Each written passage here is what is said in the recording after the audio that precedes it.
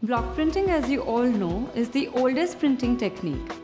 It is an art form that utilizes hand-carved wood dipped in a dye and stamped onto textiles like linen, cotton or silk.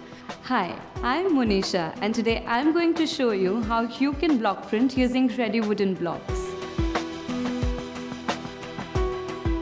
Before we get into printing, there are a few key points you should keep in mind in terms of fabric, color and techniques. Use pure fabrics or cotton blend fabrics for block printing, such as muslin, mull, linen, silk, etc. Avoid using nylon or lycra as the colors will spread out, not leaving a crisp print.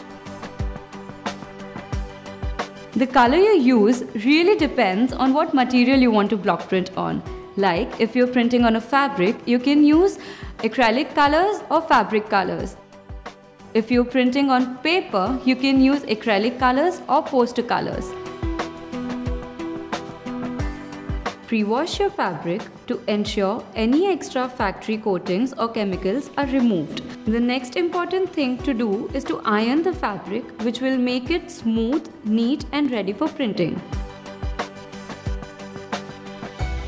I'm going to be printing with this contemporary block using aqua green color. Pour the color in a plate and dab the sponge in the color and then on the block. This will give an even application of color on the block and help you print crisper. This is a very important step. Test the stamp on a rough piece of fabric or a paper before getting started. If the stamp is not properly coated in paint, dab the sponge on the stamp and try again.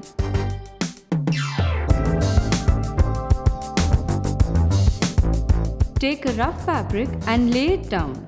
Then place a part of the dupatta over it. Now I will start printing randomly all over the dupatta. Then hold the cloth down and gently lift the stamp in one swift motion.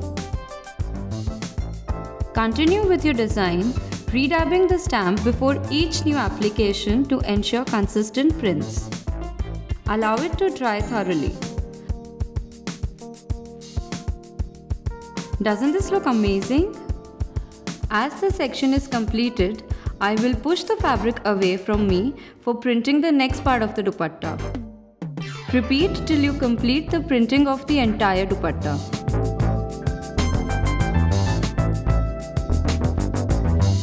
To seal the design, iron the reverse side to set the ink in the fibers for color fastness. And this is how my dupatta looks like. Follow the same process to print almost anything like I have done here on my tote bag. You can literally play around with the designs, patterns and colors and create your own unique piece. That's it for today.